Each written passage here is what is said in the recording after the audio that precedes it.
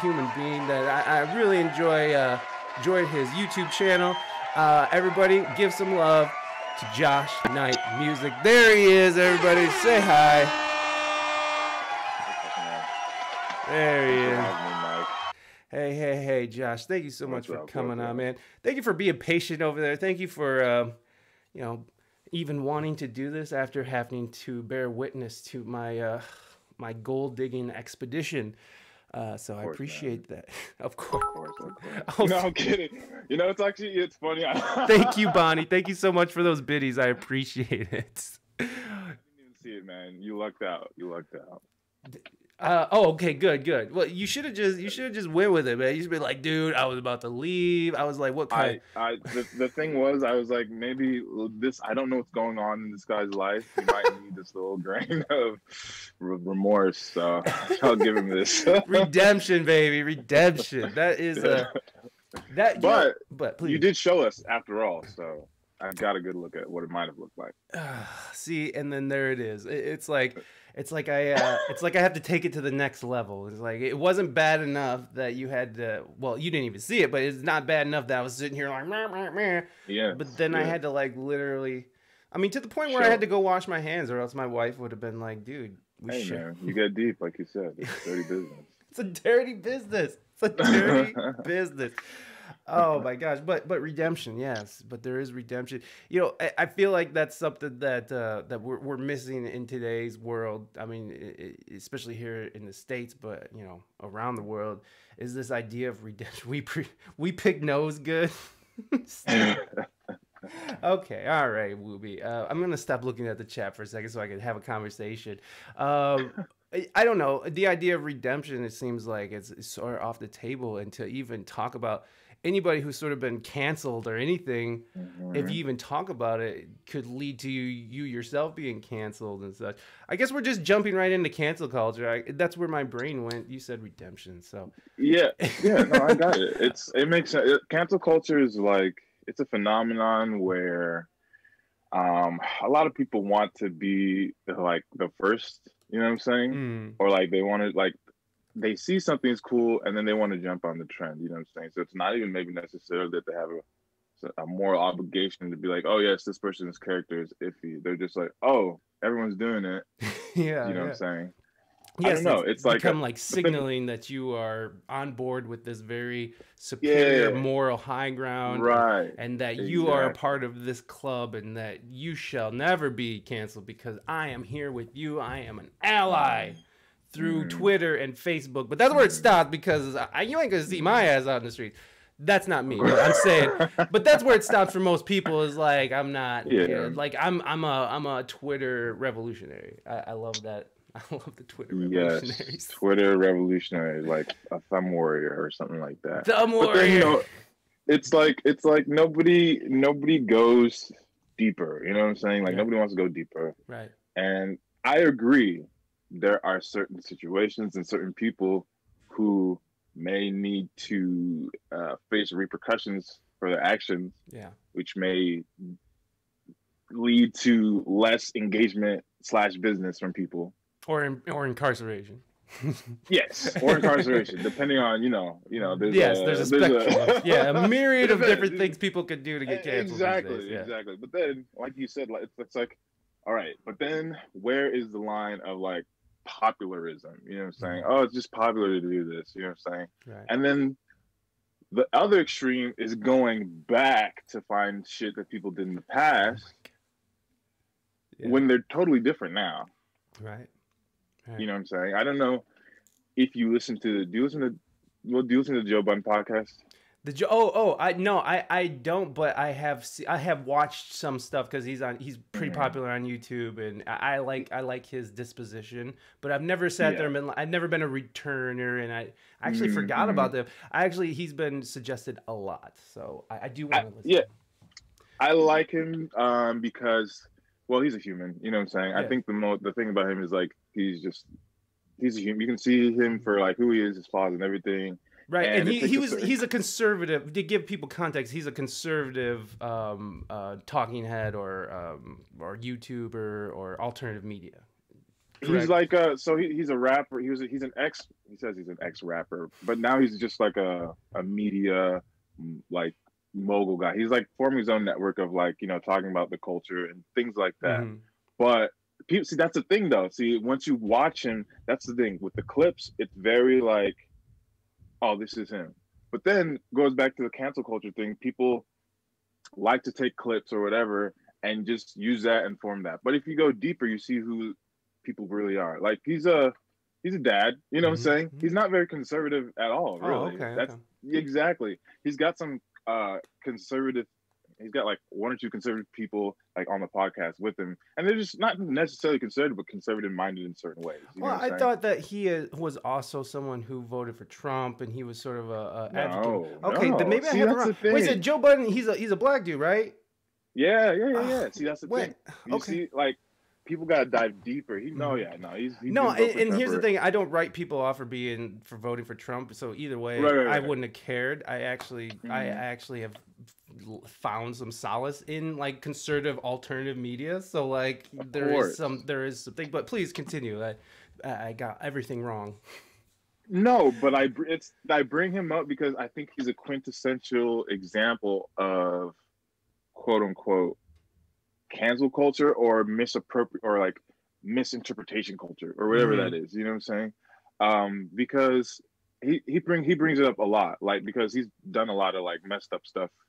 Hmm. Not messed up, but just like things that a young kid in the rap game who's maybe may or may not be struggling with use problems Right. might do. You know what I'm saying? So and then people take that and they form like all the forward opinions. You know what I'm Hmm. saying?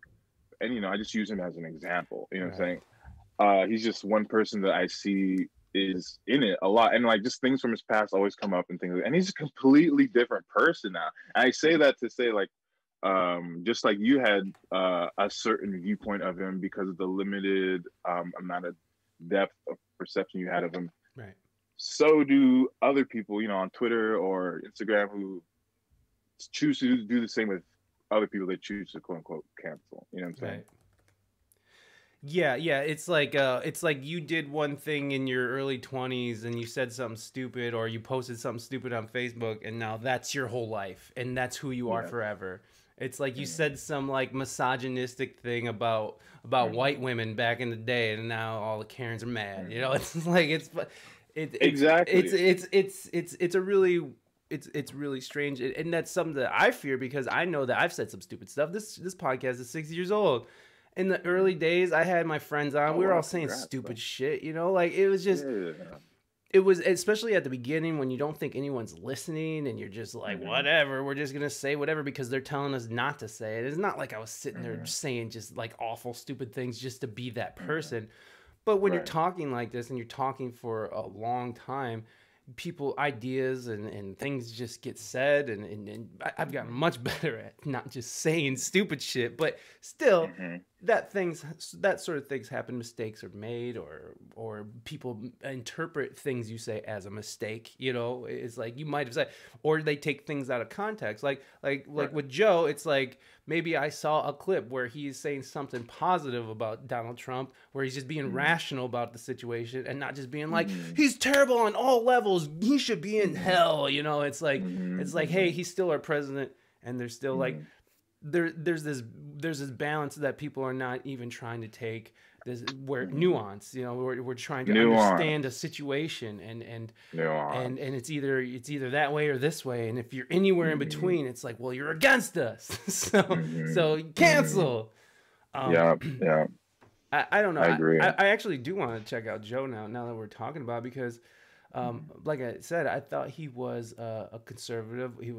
I thought he was a dude who voted for Trump and was like, because what was really interesting, and I have a good amount of friends that are black and Mexican Mm-hmm. and not white, that Mm-hmm. that were like, we're voting for Trump, like because Mm-hmm. we were sick.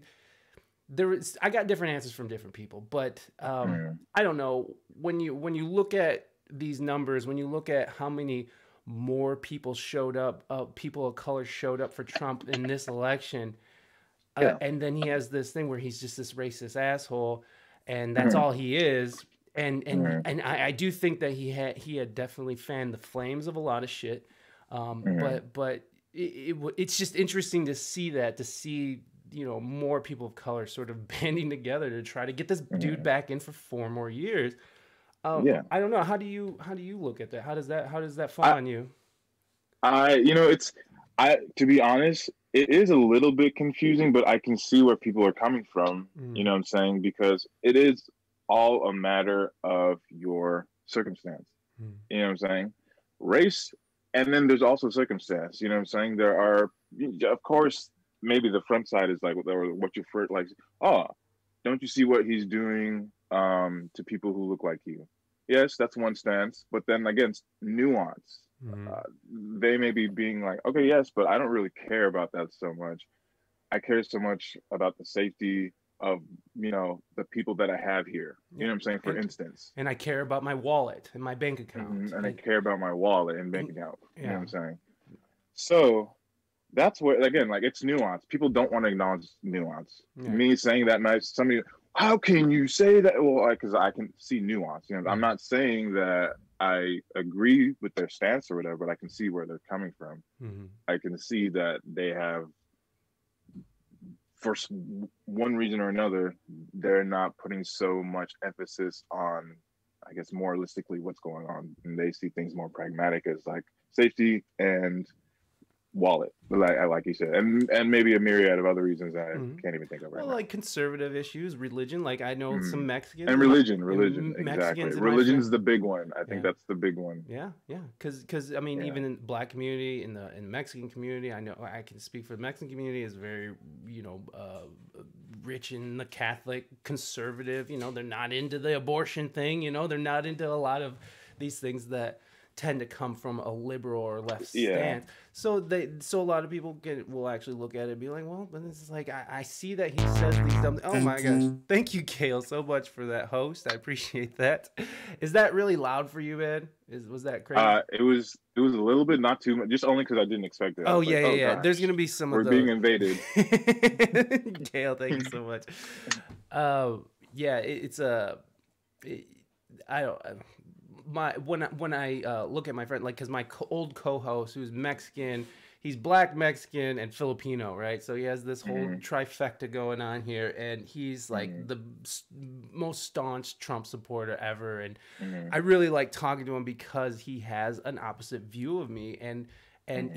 and he definitely uses his melanin as a Hmm. weapon against being like, how Hmm. can Trump be racist? I support him. Right, So right, right, it's right, like, right.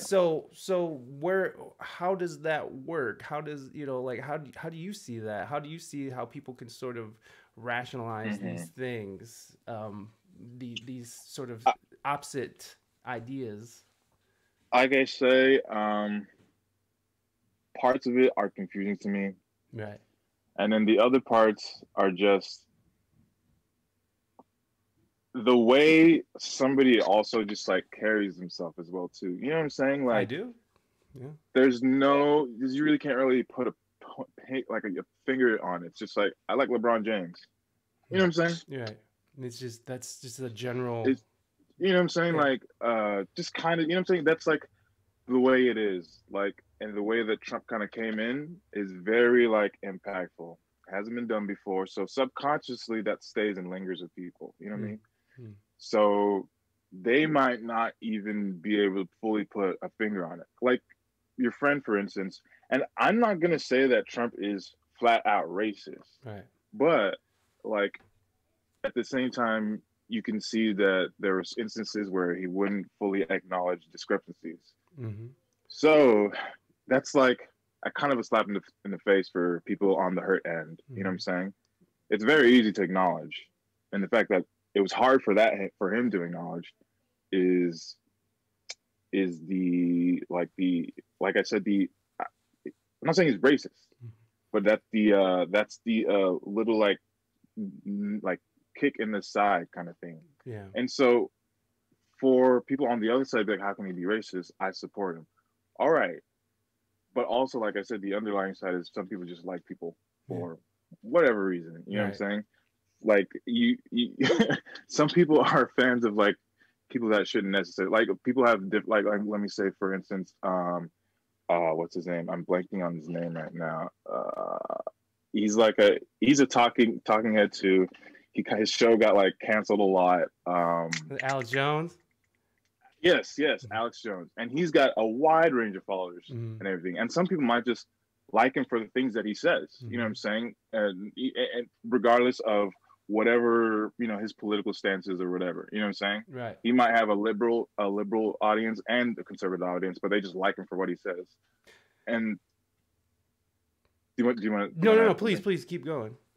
But like I said, it's kind of the same thing for anybody, and Trump is just the figurehead here. Like, this is just a weird anomaly in history where it just happens to be a president at this time. He could have been a boxer. Right. You know what I'm saying? He could have been anybody else, but he's the president right now. Or a pundit, a news pundit. Or he could have been a news pundit. Right. You know what I'm saying? And those people can have a serious influence on how people react as well. I think exactly. I think a big part of all this of this division is that we're having that the media is sort of seen like this cash cow, and dissent creates clicks, it creates people's interest.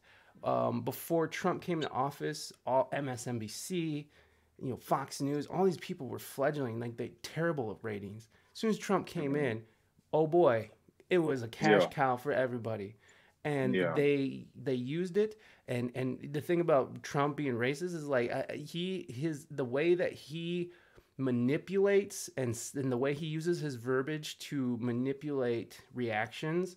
That is done on purpose. He's not an idiot. People think he's stupid. Yeah. He knows what he's doing. He knows what he's doing when he's doing that. He's fanning the flames, and it blew up in his face.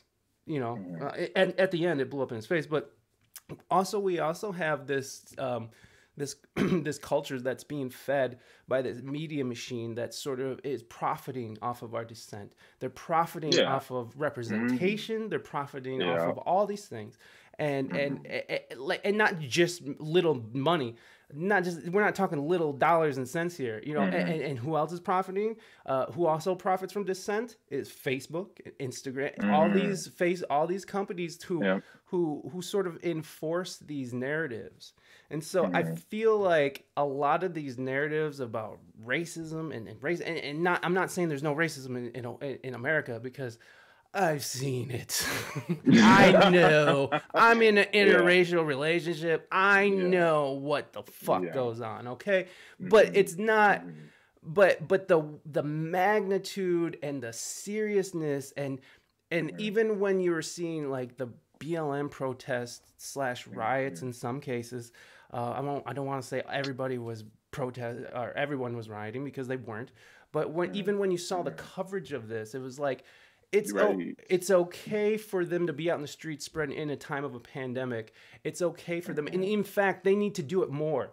I don't ever, like, they're actually news pundits who are like, we need more of the riot. We need more of this. We need more people in the street. Yeah. And feeding this frenzy that sort of carried over, and this is an unpopular thing to say, but that idea, like where these cities are backing down and letting people just run up in it, like Seattle and Portland, that translated to Washington, D.C. I mean, there's never even thought about that. It's translating this idea of they stood down because they didn't want to be held accountable, like so many police officers, so many mayors, so many people are being taken to task. And they, for political reasons, were sort of letting people just like, well, don't be too hard on these people who are trying to come into our capital and murder people and shit. And it was so disgusting to see them just opening up the gates, just letting people in. And it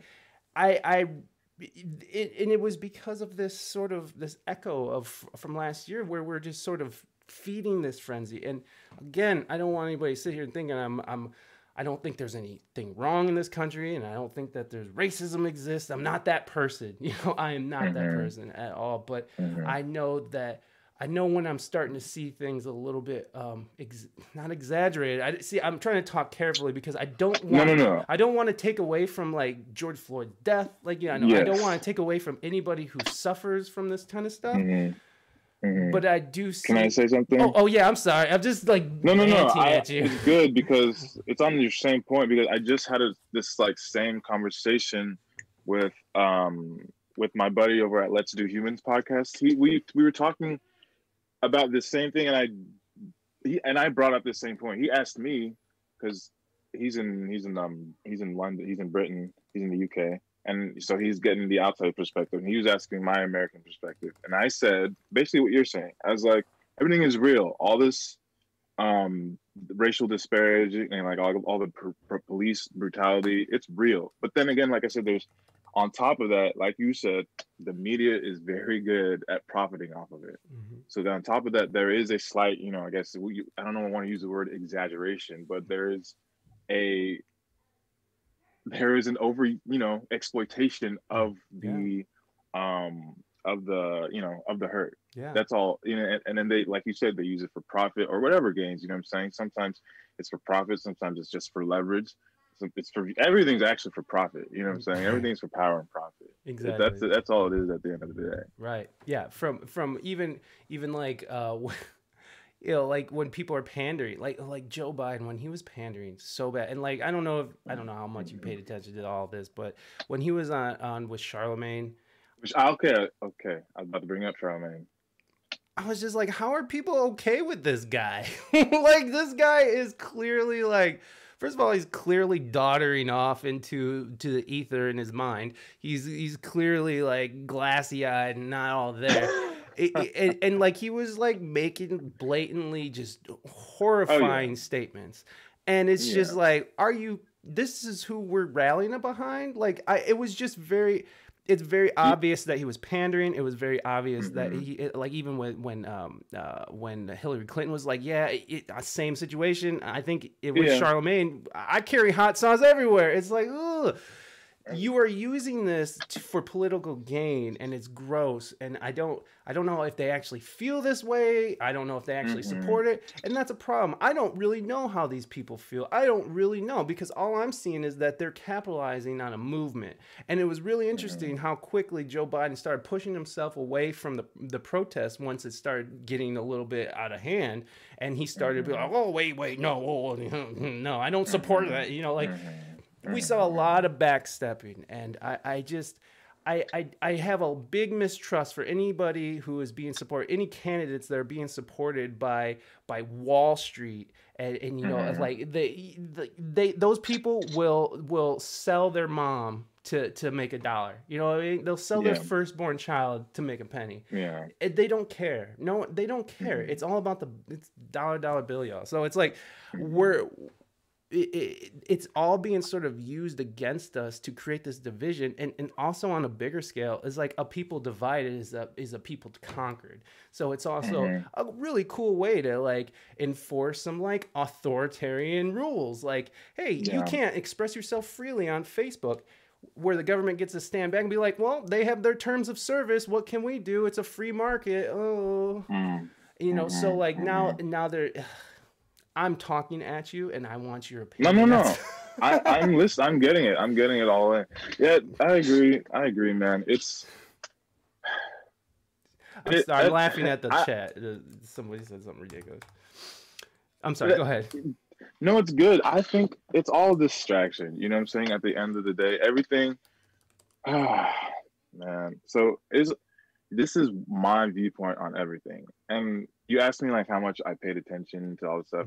And I tried not to pay too much attention to it, because at the end of the day, people I think this is like, I really want to get this across to people. At the end of the day, like, you are your own individual.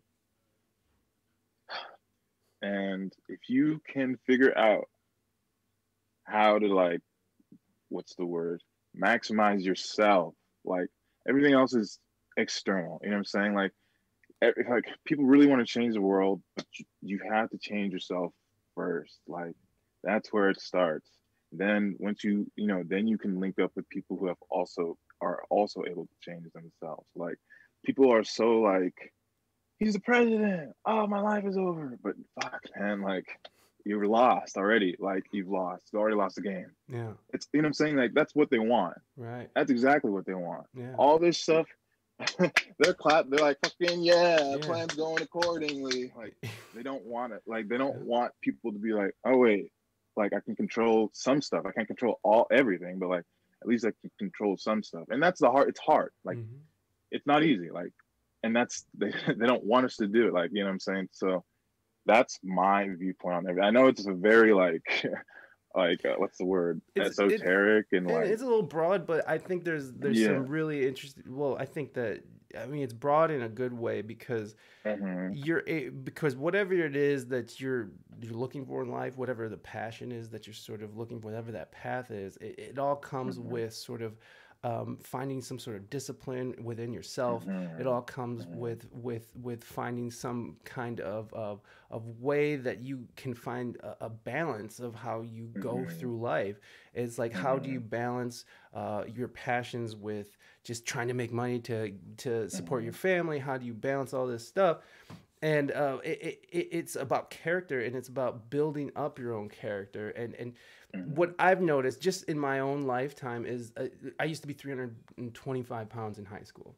And I was able to lose all that weight, and I've been able to keep it off. I'm getting fat as shit during quarantine, but who loses? Hey, we all. Irrelevant, Joker? You think it's irrelevant? They allow you to think that you allow them nothing. Interesting. That's what I'm saying. Yeah. But it's like you should be let's go back to my example, just because this is how I've seen it happen on several times. It's there was a couple points in my life where I was fat, I lost weight, and it inspired a lot of people around me to lose weight, and now they are losing weight, and they kept the weight off. There was a point in my life where drinking was out of control for me, and I stopped drinking. And even and that the fact that I stuck to it for years and years inspired other people to do it. And it's like, dude, I've been following you. I think it's so cool. And so just from my perspective of what I've seen, if you start building up yourself, if you start really taking care of yourself and start trying to focus on making yourself better, on how you interact with people, how you react to people, how you react to bad times, how you react to when the times are bad, how the times when the times are good, everything's good, but when it's bad, you know, that whole good time attitude kind of goes out the window, and some people crumble, and or some people move forward and they keep pushing and shoulder the burden and just keep going. But there's something to be said when you said that, is like, if you just focus on building yourself up, people are going to notice. People notice when people start rising to the top, right? People notice when you start losing all that weight. People know and be like, yo, Josh did that. Josh lost 200 pounds. I can fucking lose 200 pounds if Josh can do it. And it's a really cool effect that I've seen personally. So I know that this stuff works. It's not just some subjective thing that happened to me. It's like anytime anybody in the community comes up, like especially when they bring the block with them, it's like that's what it's about. We're here to build ourselves up so we can help the ones around us. That's part of my mantra is like, love myself so I can love other people. Love other, yeah. And that's like when that's what I meditate on, is like, love myself so I can love other people, because it's like, you're not loving other people if you don't love yourself. And it starts with self-love, and it starts with caring enough about yourself that you want to make a change in yourself.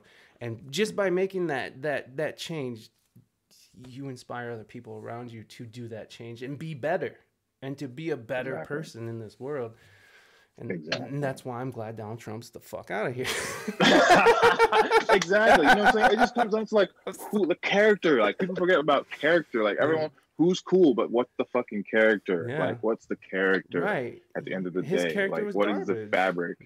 Like, there's so many people's character is garbage and fake and like not worth a shit, who are trying to sell themselves as some kind of honorable person that we should be trusting our livelihood with. I don't trust them to fucking balance their own checkbook. They can't even fucking come together and send us fucking money and help after they shut us down. You know, like, they can't even get shit done. Exactly. Amen. Self-love. Anyone who runs tends not to have great character. Anyone who runs, oh yeah, runs for office. Yeah, exactly. It's like we pick these assholes who we expect to have like this perfect background, this perfect record. They are perfect under all pressures, and that was part of the appeal for Trump. Was like this imperfect person who's calling out the establishment is out there fucking making waves, and people are like, yeah, exactly. and That was the original appeal. yeah, and I get it because that's appealing to me. Anybody who's out there speaking against power, I'm always listening. I'm just like I'm always there because, and not that I was there for Trump because I have been. Thankfully, for the last 6 years, I have record proof that I have been staunchly against Trump, and there's nowhere in there that you'll find me saying I voted for Trump or I'm going to. Got it. But there is moments where I'm like, I see what he's doing there. That makes sense. Exactly. Space Force, I like that. I like space. Space is really interesting to me. Let's get with Space Force. That's tight. Like, let's do it. It's actually a good show on Netflix too. Did you like it? I never gave it a chance. I like it. It wasn't what I wanted right away. Right. So, it's not what I wanted, but I was like, I'll take it. I'll take it, Steve Carell. Well, I love The Office. I love that. Yeah. And you know that I know that all those people were sort of back to make that. And then I started hearing that a lot of people hated it. So I don't know.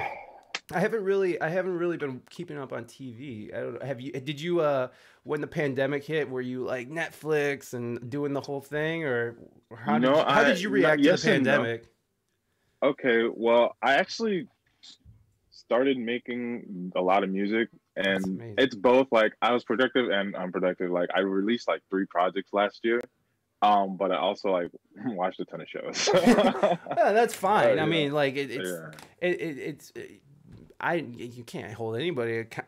You can't blame people for being like freaked out and needing a place to direct that like anxious energy. Is like, we'll just binge watch fucking Tiger King until the pandemic's gone. I've seen that. I know. I mean, I didn't believe I was gonna get into that show. I was like, I'm not gonna watch this show. And then like 2 weeks later, I was like, I can't believe I'm watching this show. I was like, I can't believe what's going on in this show. I'm very into this show right now. Like to the point, I really need Trump to like pardon fucking Joe Exotic. Okay, I just think he deserves a second chance. You know what I'm saying? Like, part of me, I don't know. Some people are like, he should stay in there, but then some people are like, nah, get him out. that dude tried to have someone murdered. Of course he should be in prison. Stay in prison, Joe Exotic. Learn your lesson. That's what I'm saying. Like, you should take the time out, man. Take a time out, bro. You're like, did you hear? He was like all ready, and like I think he had like a limo. He tried to have like a limo service and everything to come get him. And I heard. I heard that he was broken up for weeks, or not weeks. It hasn't been weeks, but he was really. But he's been made for him. He's been right. Well, I can't imagine every day. I've been to jail before. I know how time moves in jail. It's I see. Very slow and very painful. Yes. Yeah, so well, fuck him. He let him just stay there. Like he was high on meth, like banging all these dudes, like turning dudes and stuff. Nothing against the tigers. And the tigers. People always forget about the tigers. It's true. Thing, you know what I'm saying? It's true. Those poor animals who are getting fed people like just old forget meat. About the drama. But what of the tigers? Yeah. No, by the way, I don't want anybody thinking that I don't think it was okay that he was banging dudes and doing math. I'm just saying, like, his life wasn't really that awesome.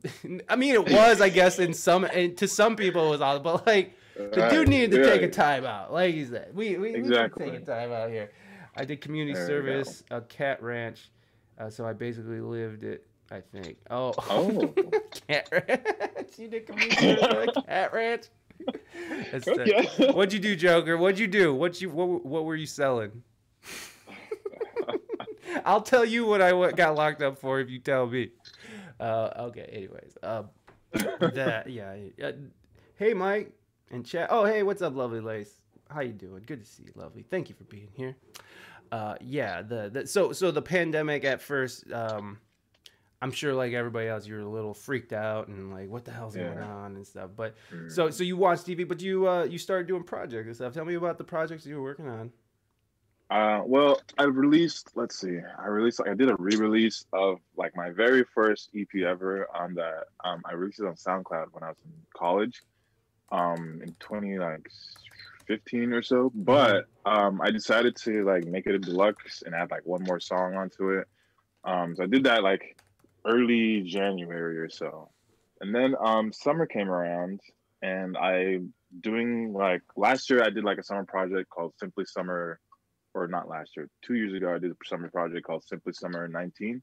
It was just a little 4-track project of like summer vibes, you know what I'm saying? And so I just re-upped and did the Simply Summer 20. I was like, all right, I'll keep this bus rolling. I think it'll be a thing. And this one was actually I think 8 or 9 songs, so I kind of doubled it up. Right. But at that point I thought I was gonna be cooling for the rest of the year and maybe just figure out something else to do. I didn't think I was gonna do anything major. But then I don't know, as an artist sometimes you just get inspiration, Right. like muses talk to you or whatever. Mhm. And I just got this like inkling like, okay, it's time for you to do like a project or an album. I Mhm. wanted to do an album, but I just didn't think I was at the time space to like do like a really full length album yet. I was like, I'm still gonna developing and things like that. Let me just. But I was like, something just kept on pushing me and just saying, no, no, no, no, no. It's time to just do the album. You don't have to. It's not. It don't got to be like perfect album or whatever. But like, it's time for you to do this kind of thing. You know what I'm saying? Right. Right. And it was cool because, like you said, the pandemic, you're not really doing much. So like, gave me like extra time to really like focus and hone in on like how I wanted to do this. So it was like my first time weaving like a concept together, like a whole concept together, like making all the songs kind of fit within like the concept. I Yeah. did this some Simply Summer, but like those are like here and there you can get as a summer vibe. But like this was like my first time and all right, this is a concept album and like this is what I want to get across to people. And I came from the perspective of like I don't even necessarily need it to be like this commercial success or whatever, but I feel like it was something that I needed to do, especially with where we're at right now. With it's like a door that I needed to walk through. You know what I'm saying? It's like, okay, Mm-hmm. now that everything's shut down, what are you gonna do? Yeah. You know what I'm saying? Like you haven't done this before, so when are you gonna do it? Mm-hmm. So and then so I kind of used it as like, okay, I'll do it, and then whatever lessons I get from that, I'll go, moving forward. And it's been great, you know what I'm saying? Like I got a lot of people on there, like a lot of I'm out here in Sacramento, so I got a lot of different Sacramento artists on there, a couple different artists that I know from college. So it's a very like sentimental. I'm making up words here. It's a very it's a very sentimental project. So I'm really happy with how it came together. I have some like interludes in there too with like a comedian that I know and everything. Oh, So cool. it's like a very like this is like my masterpiece kind of project. It's not a masterpiece, you know what I'm saying, but this is like I did it, you know what I'm saying? Yeah. And Yeah. like yeah, exactly. And I've gotten very good feedback on it so far. I'm working out like how I'm good marketing it and everything. So like I said, I'm using it as like a stepping stone, benchmark learning process kind of thing. And it's actually like, I've made a lot of connections through it and with it so far. So I'm already seeing like, oh, like I didn't even think like this would come from making this album, but like the fact that I did this, these are the things that coming from. So, and Yeah. that's kind of how like life is, you know what I'm saying? It's like, you kind of have to just do something and then like, you, you might not see the other things that come from it kind of thing. Yeah. So, Oh, but totally. No, I those are get like that. yeah, those are the projects that I've worked on since the pandemic. But even since then, like I'm like working on more stuff now. Like I didn't even think I would be working on stuff, but like since that, like it's sprung like other ideas. I'm like, oh shoot, what I need to work on it now because it's like I've already met like different connections. They're like, okay, well we need, if you have this ready. I'm like, oh shoot, I don't. So let me get that going. So Yeah. like, and that's it just goes to like my whole like I just said, sometimes you just need to do something and that will lead to other things. For sure. No, I absolutely agree with that. Like sometimes you don't even really know what you're doing. You're just sort of Mm-hmm. doing, right? You're just sort of going Mm-hmm. off this impulse, this I mean, as artists, we wait for the muse, or we invoke the muse, or and we have these Right. impulses that we sort of have to, like, we can't deny, right? It's like Hmm. sometimes I just have to go play my guitar because that's just what I do. It's kind of a it's kind of a I psychopathy got type, it. but it's still like a Hmm. it's still like this Hmm. but it's something I have to do, or I'll get the huge need to do. But when you jump into a project or jump into something that you're not completely sure, like streaming for me and my wife was that. And it was like, well, we see this cool opportunity, we see this medium that's definitely on the rise, especially because of the pandemic. Everybody's sort of stuck at home, needs something to watch, and Twitch is this really amazing platform that sort of provides a video element to what we were doing. So, you know, we went on it, but we didn't know what the hell we were doing. We didn't really have anybody telling us what to do. We didn't, you know, like there was no guidelines. But as we get into it, it sort of spawned other ideas that led to other things, that led to these connections, that led to that. Yeah. And it's like sometimes you just have to do and not really overthink it. It's just like jump in face first, just see where you land. And then sometimes you smash your head on some rocks, and sometimes you land in a pool, you know. It's like, or the ocean. Exactly. It's like Exactly. it's what happens. It's how it But works. then when you smash your head on the rocks, you learn how to like make yourself, you learn how to Yeah, fix yourself. Now exactly. you have that skill. Yeah. So going forward, like double the, you know, Yes. it's a double whammy. Like either way, I'm cool. Like if Yes. I got it, cool. If I don't, cool. Have you ever had those moments? Have you ever had a time in your life where you're like, I'm not gonna do that because I'm afraid to fail at it? Yeah, like my whole singing career, like this whole artist's career. Like, yes, everything in life. All this, everything, life. Yeah. Yeah, like that's literally. I was like, nah, and then like it was like other people that are like, just do it. I'm just like, yeah, but you know, like, what? No. And you have a then, career, like you're a nurse, correct? correct. Yes, Yeah. I am an LVN. Yes. So Yes. I mean, it's not And like, well, please. well, what were you gonna say? Well, I was just gonna say, you know, it's not like you're just this like this musician who's like, oh, I call myself a musician, but really I'm just Right. this deadbeat who fucking dreams about doing it, you know, or whatever the situation is. It's like, you know, whatever. it's No like offense to you have a them. career. It's not like you're just this dude who's just out there floating around pretending or Yeah. whatever it is. It's like you are somebody who has a career. You know, especially in the health industry at this time, it's insane. But At this time. um. I tell you, dude, everything is like everything. Like, so I'll touch on like 2 points here. Please. So originally, like it was, I in high school, like I was just school and sports, and then I sang and did like music stuff at home, just for myself because I thought it was cool. Other friends like just knew about it, and like eventually somebody like told the music teacher or something that that I can sing or whatever, and she kind of like not coerced me, but she's like, hey, you should do choir at sixth period or whatever the last period of the day was. And I was like, oh, I got football practice, I can't really do that, da, da, da, da, da. But then she's like, okay, what about like the last quarter, because you'll be done with practice and you won't have workouts and things like that. I was like, okay, I'll think about it. So that was the first instance of like, I don't know, like I don't. Yeah. But then I ended up doing it, which kind of like forced me like even further down the path. Like, okay, like what else can I do with this? So it wasn't until I got to college that it was like I joined a fraternity, and like there's like this showcase that they do, and I didn't want to do it. Because like at that point I was on like the whole med school track because my parents really wanted me to go to med school. I'm Nigerian, and that's like the thing. So yeah, Hey so man, they just want the best life for you in this country, right? Yeah. Yes, I understand. My mom's Mexican. She wanted me to go and be a college educated person too. Like, please, this is why I'm here. Exactly. This is why I didn't sleep. No, I get it. I get it. So, and I had also joined an a cappella group. Shout out to BFAM. Shout out to SIGA, because like those two groups are kind of the ones that like pushed me into like who I am today.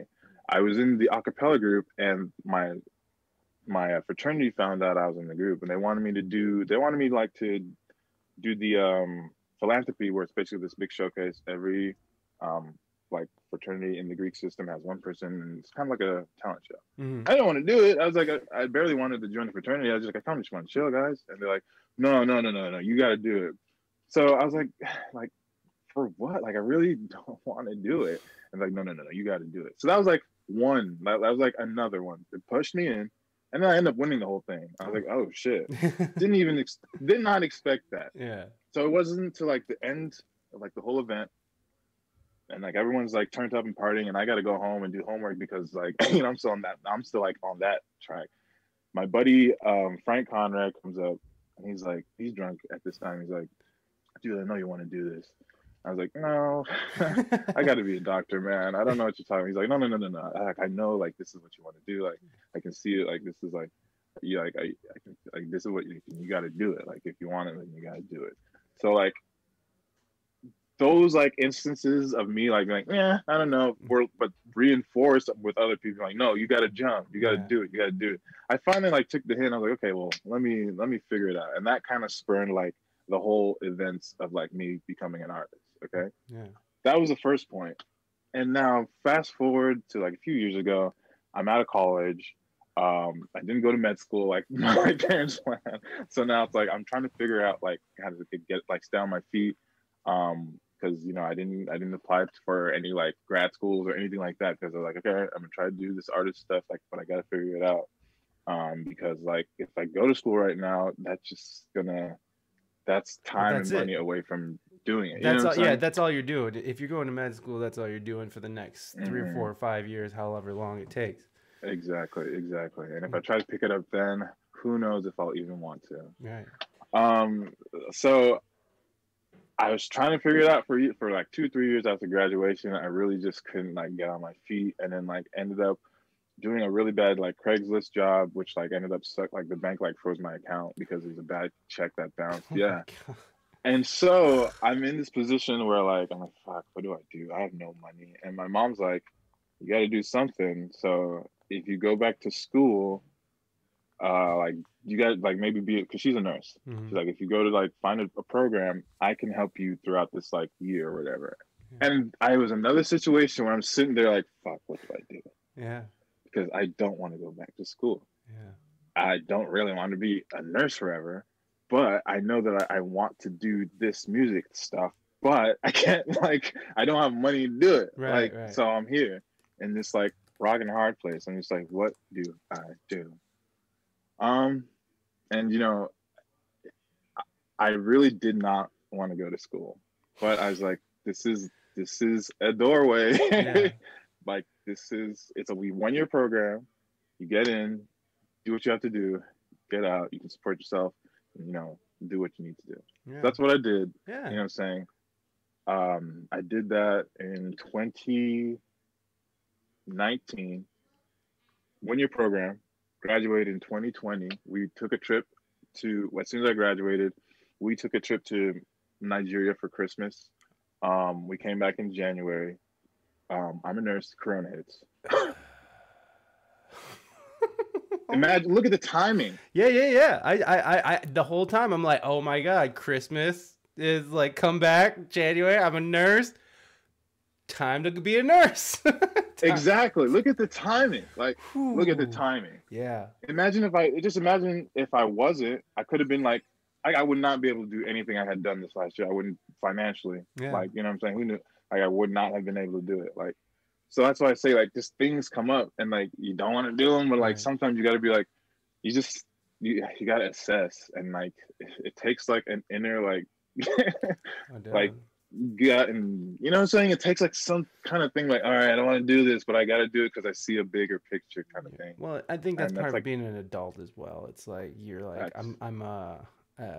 what am I gonna do? I'm gonna go around saying I'm a rapper, but I don't make any money. I live off my parents. You know, like what is that really what I want to do? It's like, yeah, no, I get that. But then in that, so you went to, so you're in it. Like, you went to be a nurse, and you're a nurse currently. So I mean, it's amazing that you were able to do all this stuff with music, but I mean, also, thank you for all the all the shit you're going through No, right now. man. No, What? the honestly, there's different like I will say I don't work very very closely with like people who are infected with corona or anything like that. Oh, My thank you for those demographic of biddies, people, Saucy.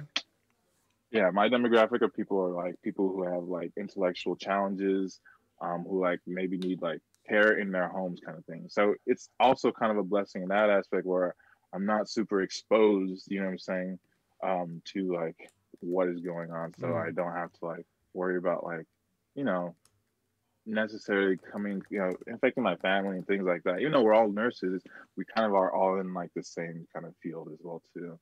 It's weird So how everything kind so of works so out. then, are you gonna get the vaccine? So I am not opposed to getting the vaccine, Hmm. but I want to wait and see. That's what I say. I'm not opposed. I I'm just want with to you, wait and man. see. I'm with You know what you. I'm saying? Like I'm in the healthcare field. I understand biology and how everything works. You need to get vaccines because you know what I'm saying. Like they work. I know people have a thing with autism. The Yeah. studies are not based in very factual things, statistically speaking. Okay. Um, Fair enough. and what is it? But I do know that there's bugs in the first editions of things. So Right. Right. That that's no. where I'm coming from the standpoint. You know what I'm Yeah. saying? Like, let me wait for the firmware to update and then I'll see. Bill Gates wants you to get a vaccine, probably. Bill Gates, Yeah. probably. I mean, I'm sure a lot of people want to get, want us to take the vaccine and stuff. I'm gonna eat lurking for a while. Enjoy your meal. Enjoy your lurk. Lovely. Thank you very much for being here and lurking with us. Yeah. Thanks for lurking. Are you familiar with Twitch? By the way, I didn't know if you're familiar with Twitch. No, but I have been like, it's almost another like one of those doorway things. I've been like, should I do this or should I not do this? I really want to. I don't know if I'll have the time to, but maybe that's an excuse. Type of thing. Yeah, well, yeah, we all make excuses and I do that. Let me check my messages because apparently someone sent me something that needs to be looked at right now. Oh shit. Oh, Okay. it's Reina. It's all gone. It's gone. There is no more. It was an emergency. It was a medical Okay. emergency. It was a Oh weed no. emergency. I'm sorry about that. Yeah, I Sorry that know, you go right? I agree. It's like, my goodness, I feel bad for the lady. Yeah. Sorry Thought that. you're suffering from dry season. And, well, we are in the Midwest, but we're okay. We do okay for ourselves here. We Gotcha. do okay. Um, Gotcha. yeah. So then you weren't in the thick of you weren't in these Corona wards, setting up these makeshift things and stuff. But so then what's your take on I mean, being in California and seeing Mm-hmm. how much that they sort of locked things down and made things. Mm-hmm. What is your take on it? What is your take? Do you think we all be in lockdown until further notice, or like how do you feel about all this? Especially how your city and Mm-hmm. your state handled it. Right. Um, I do not necessarily like that it's all shut down. But I can understand that we are very populated and there's a spread that happens. So I can understand that. Um, but then I think my default mindset kicks into place and I'm just like, all right, well, I still got to do me. You know what I'm saying? Like, it's weird. It's like, that's just how I am right now. It's like, people are like, what do you? I was like, that's how it is. And we still got to live. You know what I'm saying? Right. It's like, if you like, what am I really going to do about it? You know what I'm saying? It's like, sure, I don't like it, but I'm not the only person necessarily in this town or space going through it. If I don't like it, I need to move to a different state or whatever. You know what I'm saying? Like, but I don't want to move to a different state. I want to Right. stay here. Right. So I had to deal with this. You know what I'm saying? I do feel that I have a hunch that this might just be my optimism, but I have a hunch that things will just slowly open up again. But I have no clue the timetable of like when masks will not be a thing. You know what I'm Mm-hmm. saying? It may be probably next 6 months when the vaccine effects start to circulate and things like that. But like as far as like how I feel about it, sure, I don't like it. I can understand what's going on. what am I going to do to, like, what can I really do to change that aspect of life? Mm. So I still have to, Right, you know what right, I'm saying? I still got to get shit cracking. You know what I'm right. saying? Like I said, it's like, this is like one of those times where like, oh, your head smashed a rock. Well, Yeah, now you got to figure out how to fix yourself. right. So, you know, later on down the road, it's not such a big issue. Right. You know, How can we dive next time without smashing my head on the rock? yeah, exactly. Yeah, that's you know, when I asked you earlier about, you know, have you done things that you're afraid to fail at, it's like, well, Mm-hmm. it's because it's like that's most people, right? It's most people Yeah. have these big grand ideas. They have this want and this pull towards Mm-hmm. performance or starting an Etsy account or you know, Mm-hmm. opening up a bar and grill, whatever it is. You Mm-hmm. know, people have these ideas, but then they're just like, but they automatically flash forward to the death of it. You know, it's just like, but Yeah. if I Yeah. start it, it's really hard and there's so much competition. If I start another bar and grill, I have to pay for a license, or you know, or Mm-hmm. you know, you find out what goes into owning a restaurant, and it's just, oh my god, and it's just, people are just Mm-hmm. like, this is just too much for me to risk, Mm-hmm. and I'm just not going Mm-hmm. to do it. But on the other Mm-hmm. hand, what's funny about, I don't know, there was this Will Smith meme going around, not meme, but it was like a video. It's like one of those inspirational videos that has like the Okay. Yeah. Yeah. The soundtrack. yeah, you Got know, it. and it's Will Smith being like, you know, when you're down and you know, he's doing his thing, which I love Will Smith, by the My way. dad said brick by brick. Exactly. And you, but by the end of it, you're gassed up. You're like, yes, Will Smith, I'm gonna do that. I'm gonna build that wall, not that way, but I'm gonna do it. Yes, exactly. And then you have lunch, and you get a little tired, and you're like, I'll do it You're like, tomorrow. I'm gonna go to sleep. Yeah. Yeah, spaghetti was the wrong choice for lunch. Right. Take a nap. Too many carbs. Too many carbs. God. Too many carbs. Yeah. So many carbs for lunch. That's just too much for lunch for me. No, but that idea of fear of failing is exactly what keeps people back. But what Will Smith video was about was like that God, or whatever you want to call God, or whatever idea of a higher power is to you, or whatever. You know, they've made there's this weird coding that's built into life where if you don't take risk, if you don't find out, like you never do, and you'll never get there, and in fact you're working against yourself, because you're constantly being like, I should do it, I'm not.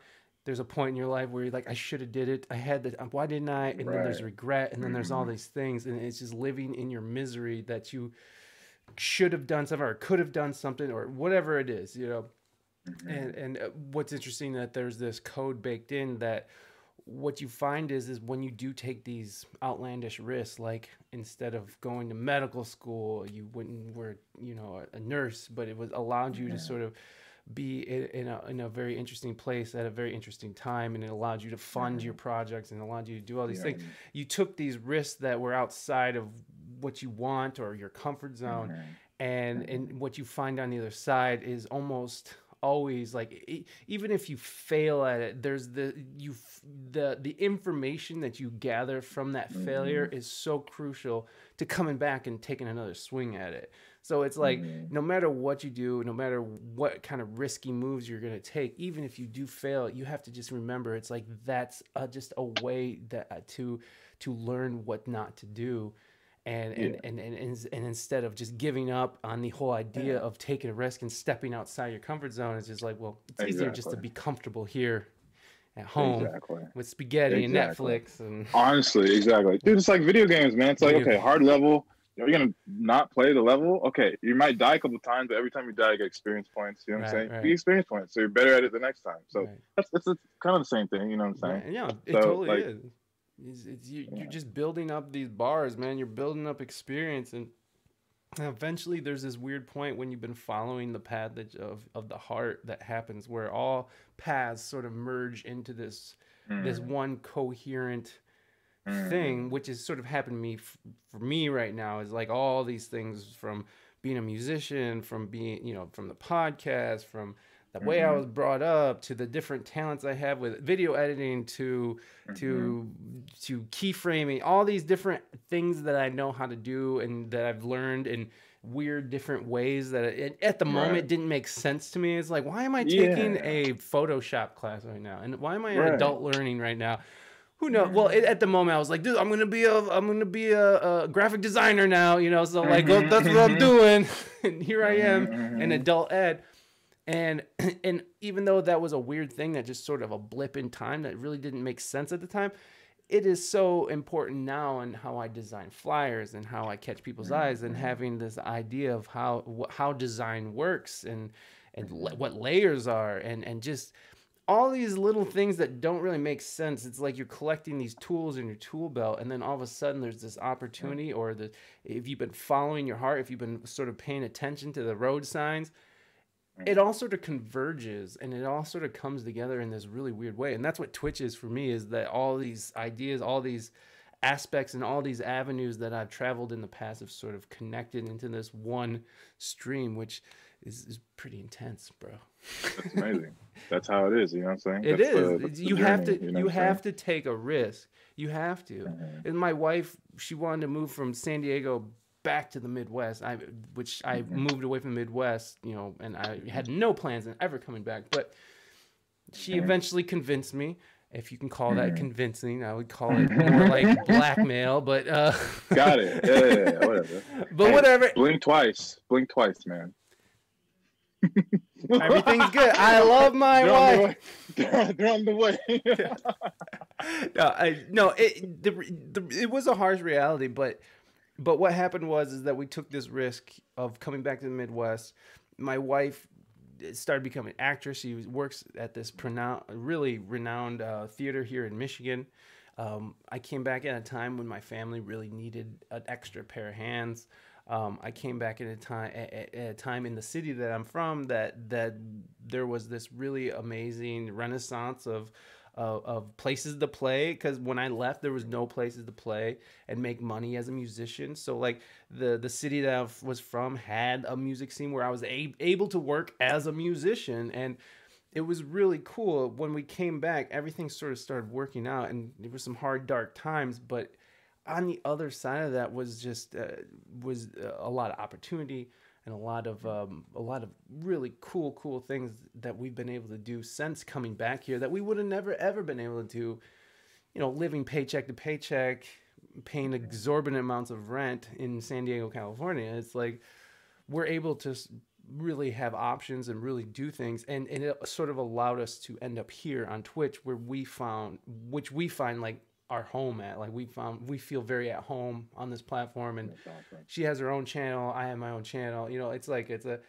all of this sort of coalesced into I'm not just saying we're here for Twitch and that's how it all comes down to Twitch, but it all comes down to these ideas that we had, that this really risky move, because when you think about a musician moving away from the West Coast to find opportunity, that doesn't make a lot of sense, right? Like it's like how much, where's the music industry? You know, it's either in LA or New York.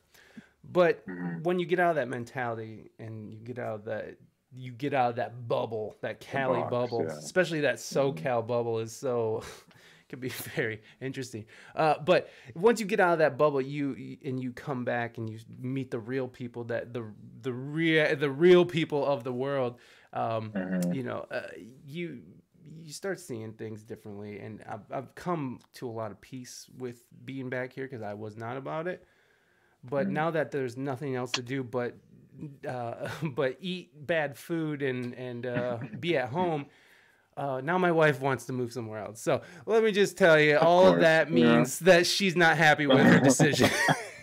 And she was wrong in the first place. Boom! Got it. Boom. Interesting. Okay. Let's get serious. So wait, I was gonna ask, where's the next destination? She don't know. I'm not a hater. I'm just joking. She is right in perpetuity. That's what I've come to realize. It's like, even if she's wrong, eventually it's right. Even if it's wrong in that moment, eventually it turns out she's right. Got it. And when I do get those moments, those winning moments of being right, Hmm. Well, I don't do it very well. I'm not a great winner. It's like boom. All You gotta right. let it right. You gotta let her know. You know what I'm saying? So like, it's she recollects it in her brain. That, okay, Exactly. sometimes. Remember, sometimes I'm right.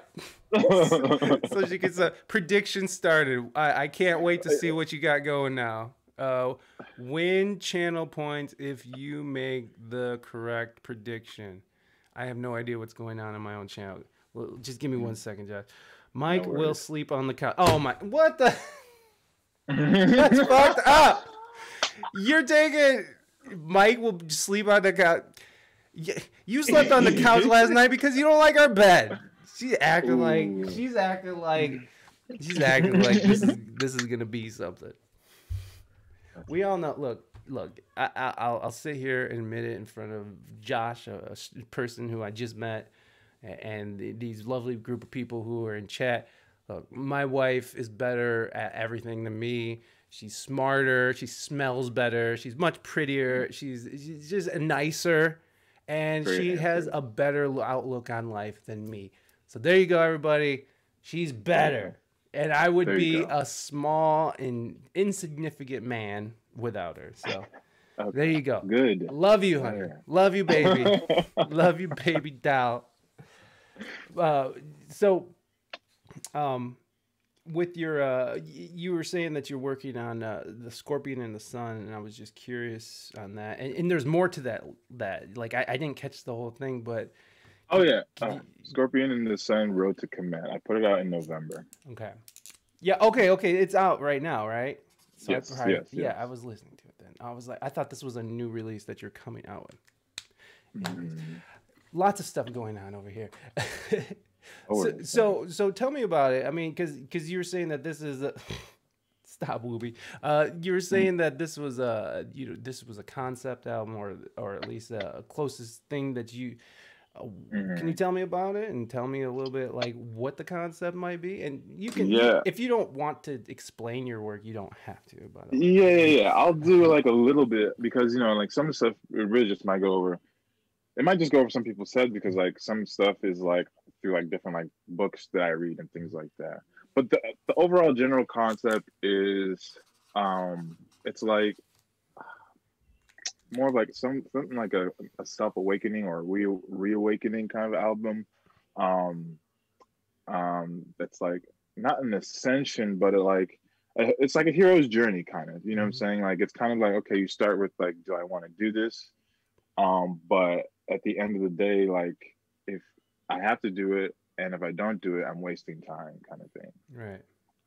So that's like the general theme throughout the thing is like time. Like in everything, there's like okay, like time. Like there's choices you gotta make, and in everything you do, it's like there's a time aspect. Mm-hmm. So like that's like what I like kind of like leave people with. Okay. Um, and it's like a very I talk about like situations of like me growing up, like when I was a kid, thinking about like do I even want to do music or whatever, like not in those words specifically, but like the sentiment of like I think one of my songs, Dream Ain't Free, is literally like from the perspective of me as like a 17 or 18-year-old kid, just doing chores. And I'm like thinking like, okay, I'm very bored. Like I was just my real frustration. I was like bored with life. I was like, I guess I got to be a doctor. Like, I guess this is how it is. You know what I'm saying? Like, I guess not everybody gets to do what they want to do. I literally remember that Wow. thought. Wow. That's a thought that I had, Mm-hmm. and like that. It was like it's kind of like a check mark in like my journey. You know what I'm Mm-hmm. saying? If you read like if there's chapters, you know what I'm saying, in a Mm-hmm. book, it'd be like a big chapter. You know what I'm saying? Yeah. Not everybody gets to do what they want in life, Wow. and like from that perspective is like what the song is from. But then it's also like, but you might have that dream, but it costs something. Like you can't just have a dream. It's like it costs something. Yeah. But then that's where people stop. You know what I'm saying? They see the price and they're like, I can't afford it. Yeah. You know what I'm saying? For sure. So it's like things like that I leave throughout the album. Like I talk about like situations with like chicks or like women in general. It's not one person in particular, but just like a general concept of things.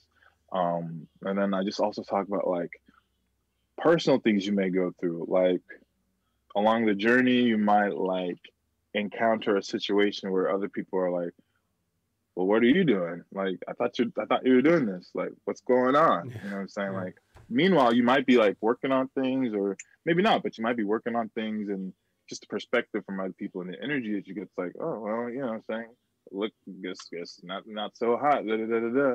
So it's like different situations you might go through along your journey. You know what I'm saying? Like naysayers or people who try to say like, well, I don't, doesn't look like anything's going on, when you might be doing something else like peripherally with it.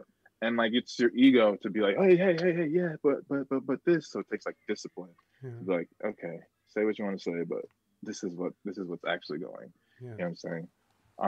And then I also like have a I have like one of my favorite tracks on there is like a group track where a bunch is like three other Sacramento artists, and everyone's just like talking about like their process. You know what I'm saying? Like where they started from and how they're going about it things now. And it's literally called how it started, how it's going, or yeah, exactly. That's how it started, or that's what it's called. And I love that song because everyone's flow is very different on it, but everyone is hitting so hard, like emotionally and like lyrically, about like the process of where they started and where they're at now. Like it's and that kind of like encapsulates kind of like the album. And then I love the last track on there, which kind of, I'm not gonna give it away, but if people want to listen to it, it's featuring my homie Scanless De Leon. He went hard on that, and I just love the production on that. Oh, the story behind that one. Can I tell the story? Oh, please tell all of it. Okay, so my buddy Matt Blanco Beats produced that track, the last track on the album, called For Real. But the story behind that is there's a sound sample that when I was in Nigeria, I sampled from this priest that was praying for me and my family. Mm-hmm. And like we were all singing at some point, and I was like, this sounds really good. So I pulled out my memo apps and recorded it. Um, and so I was like, I recorded a bunch of other different sounds and everything too while I was out in Nigeria. But I was like, I'll use this for a project in the future, maybe. Mm-hmm. Not knowing I was gonna, work on this project this year, really. Okay. But what ended up happening was I sent that one specifically to my producer, Matt, and a couple of like this year, or no, not this year, but 2020, like around say October or so, I like dropped my phone in the lake. Ugh. So yeah, so like I was like, no, all my samples that I saved, I can't believe. But luckily, I was like, we were able to recover that one sample somehow. Like it was stuck in an email attachment, and we were able to recover it. So that's like the one living sound sample from the time that I went to go visit Nigeria this last year, and we were able to use it for that track. And so it has an even more like sentimental um, emphasis and meaning behind it. But the whole album is very like I try to put a lot of emotion into it, a lot of introspective stuff, and a lot of catchy shit. You know what I'm saying, in it as well too. So Yeah.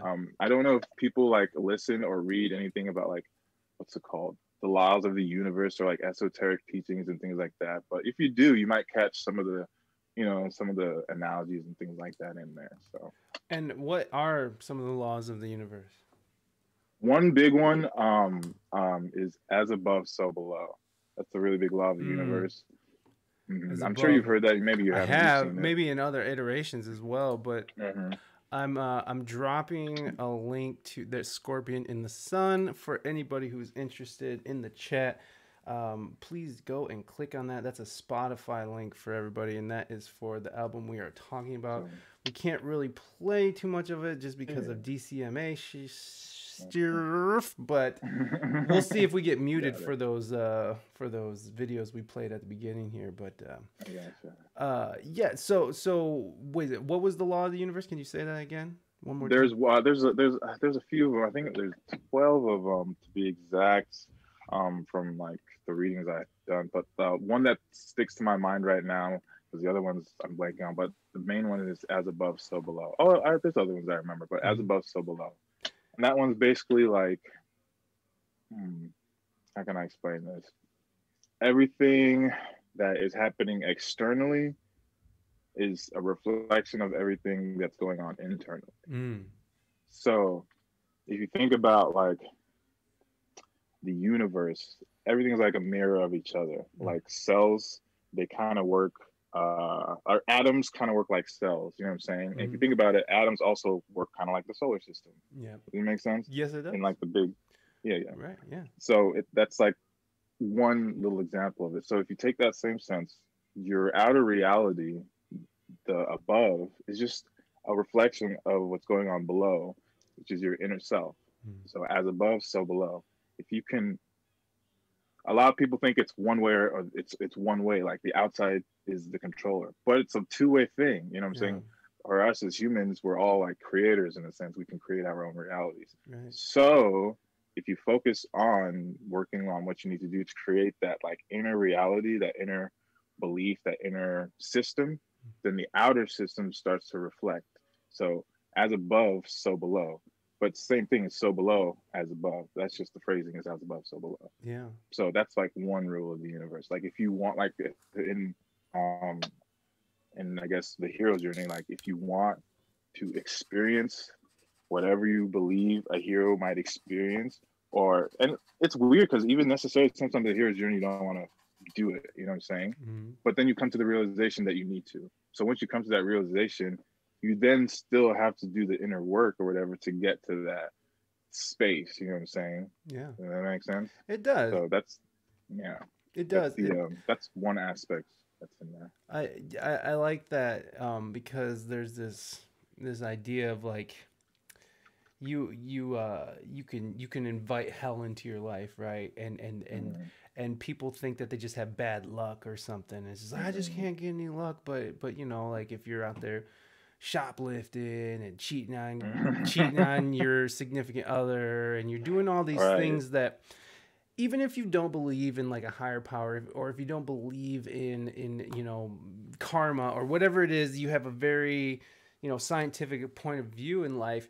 You got to think about like when you're holding these ideas of yourself acting outside of how you present yourself, right? Like so you present yourself as somebody who doesn't cheat on your wife, and you don't shoplift, and you don't do drugs or whatever it is, you know.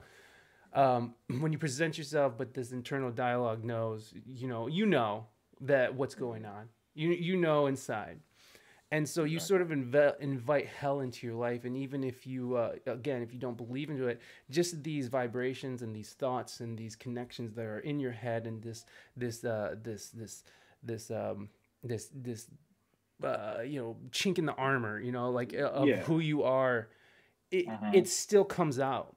And it invites, you know, and misery loves company, and so it can invite. So like you have this weight that you're carrying in your heart, and it comes out in just different ways, where it's like maybe you're a little abusive verbally to your wife or whatever it is, like these things that you don't like about yourself, that you know that you're lying about to the world, you know, it comes out in different ways. And this is just psychology, you know, like this is just Exactly. which psychology is a practice, and I know that's almost like is a weird thing to sort of rely on too. I know there's a lot of Western psychology. Right. I know that a lot of people have a lot of, you know, they don't believe in that, and there's sort of this idea that there's nothing to that, or at least it's, you know, but there is something to it, whatever position you are.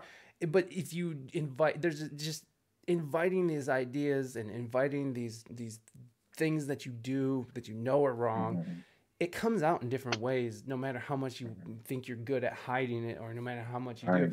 And it affects the way that you move, the way that you drive on the freeway, because it affects just everything about you. It all means something, and it all comes out, and it can come out in a bad way. And whereas to when you look at the opposite, when you're like, I had somebody tell me, or maybe something I read, it's so hard to keep track of all this shit, but it's like if you're ever feeling bad about yourself and you feel like you're not worth anything, and it's like, because I do the depression thing, and I do the anxiety thing, and all the fun things in life, you know, like if you're feeling terrible about yourself, go out and help someone. And so like when the idea is like maybe you feel like you're a piece of crap, but even if you, but so take yourself out and don't be a piece of crap. Like go out to the shelter and feed some food to people, you know, do something for your community. And Exactly. through that, you'll find some kind of worth, you know, you find some kind of purpose through that. And even if you just do it once and you're like, this is stupid, don't just stop there. Like if you're really trying to find some kind of self-worth, you're really trying to get past, you know, like this idea that you're worth nothing. It's like, go out and be worth something then.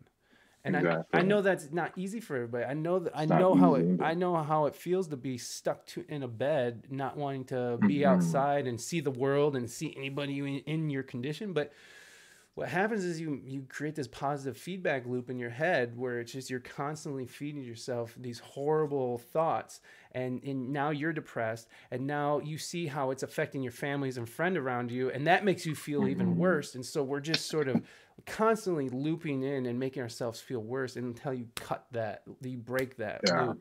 And so you can invite heaven or hell into your life, you know, just depending on how you want to do it. And I feel like that kind of goes on what true above is as above, so below. It's the same thing as when you were saying you gotta love yourself, you know what I'm saying, so you can love other people. Same thing. It's the same thing. And yeah, it's the first step is like awareness of what's going on. You know, and a lot of people, it's just an automatic system. They don't even have the awareness of what's going on. So as soon as you can at least become awareness, you can start to slow down the impulses. You know what I'm saying? You start to attenuate, you know, your thoughts or whatever, and then you can go from there. That's where the real work comes. But the first step is awareness, like I said. But then it's not easy. Like I said, it's just a matter of like, do you want to do this work? Yeah, that's it.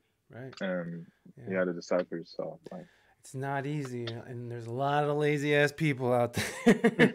We live in a society that makes it very easy for people to just stay alive. You know, in a sense, like we don't have to go hunting for our food, and we don't, you know, things are sort of provided. Just like RuPaul says, if you can't love yourself, how in the hell are you gonna love somebody else? Yeah, wise words from a wise man or person. I don't know what RuPaul identifies as, so we'll just call them they. We're going with they today. That's our safe word. We'll say they, and we'll play it safe. We'll play it safe. Yes. Please don't cancel me. Please don't. No, that was a silly joke. But We're good. Yeah, I like that. I like that you're bringing that into your music as well. I like that you sort of bring these higher concepts into it as opposed to... I think it's missing.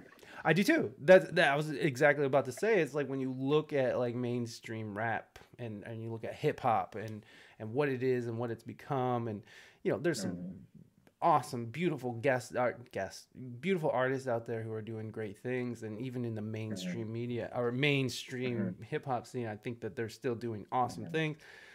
But for most part, it's like really weird that it's like talking about like, I don't know, popping like the same 3-4 subjects, banging all the time. Girls, you know, and recently you see where people are actually talking about mental health and stuff, which is really cool. Yeah, so there's like a little bit of shift. But, well, a lot there's some people I talked to in my city here. His name is Nightheart, who I really respect. The kid, he just turned like 21, and this kid has been through so much through his life, but he's just constantly releasing stuff. He's constantly making stuff. He's constantly creating.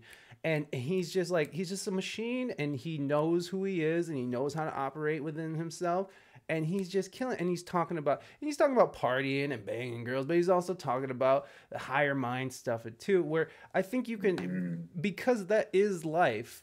This idea that we can't talk about, you know, selling drugs, but also, you know, as above as below. You know, there's no reason why we can't, because that is the spectrum of life. It's like.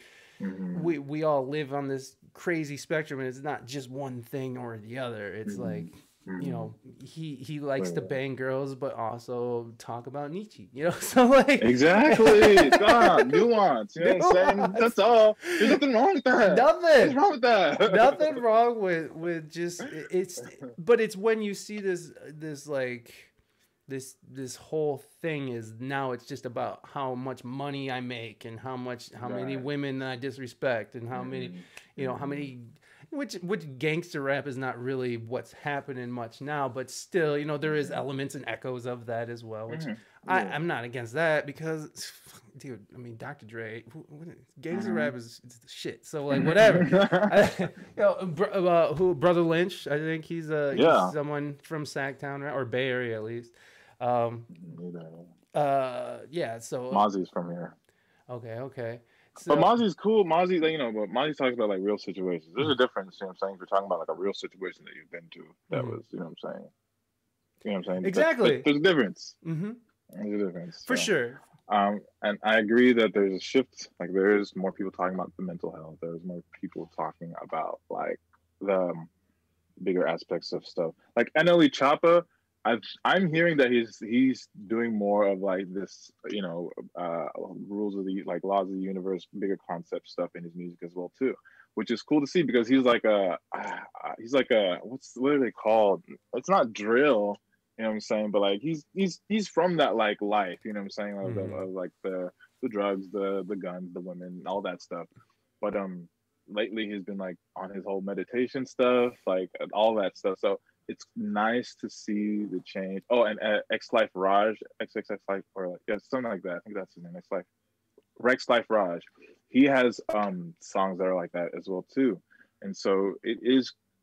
I say that it's missing, but I say that like not tongue in cheek, but like realizing that okay, it's missing, but more people are realizing that it's missing. And so you know, I just want to be a contributor to that stuff because I love rap music, I love hip hop, I love soul music. But at the end of the day, there's an energy you feel it from at the end of the day, and it's like when you listen to that all day, you can see the effect that it has. You know what I'm saying? I also realize that music is very powerful. It's like it's sound waves. Like you just like sunlight, you can't really capture it, but you can. You know what I'm saying? Right. And like it affects you in different ways. So for the collective of people, I feel like it is not like I feel like you know. Not that I have a duty, but almost like I have a duty. It's like, okay, now that you know better, what are you gonna do? You know what I'm saying? Yeah. Like, you know, this is my way of like helping. You know what I'm saying? It's my way of like helping.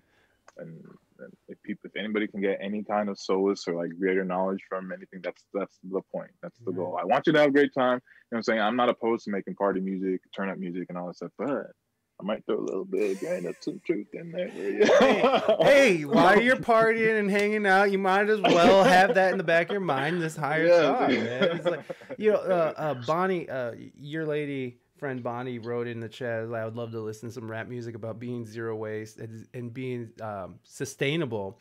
And, you know, all I can think about is like, when you think about it, like somebody rapping about sustainability, it's not very gangster.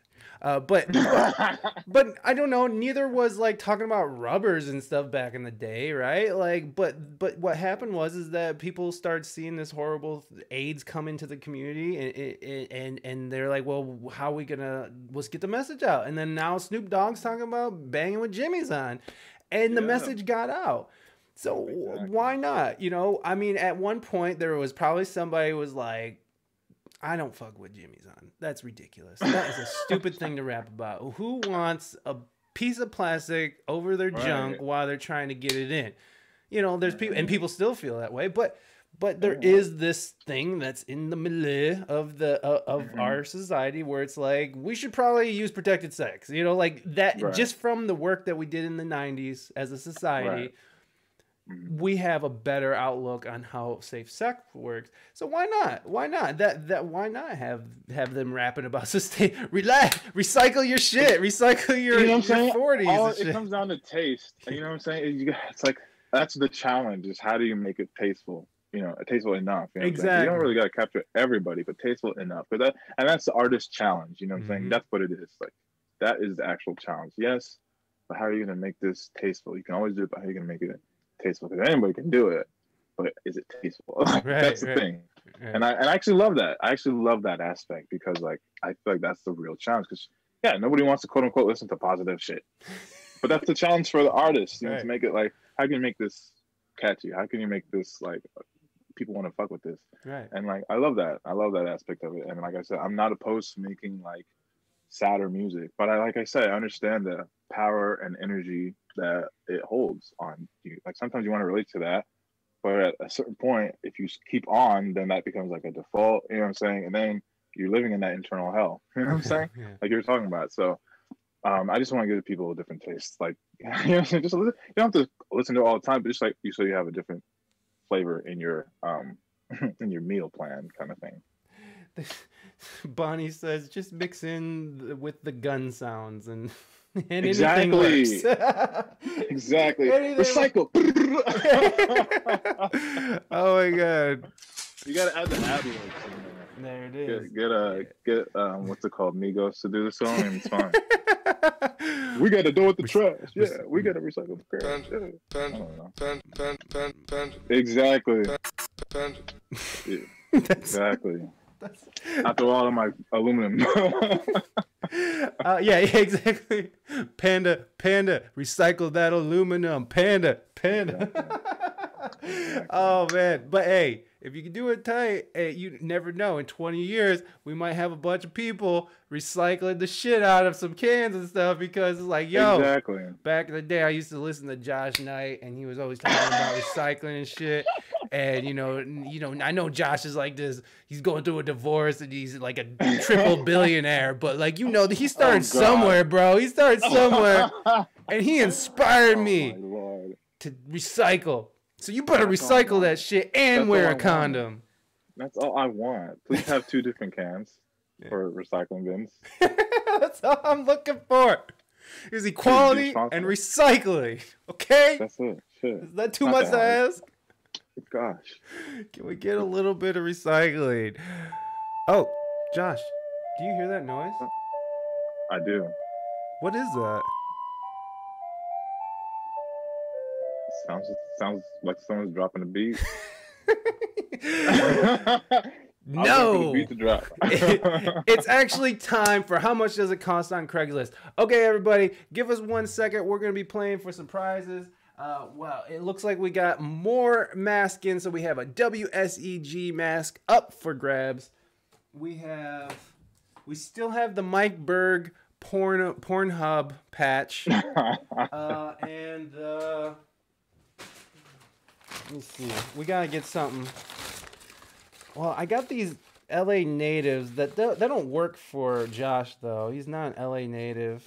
How about the Wilby shoes? One of these? Anybody? Patch?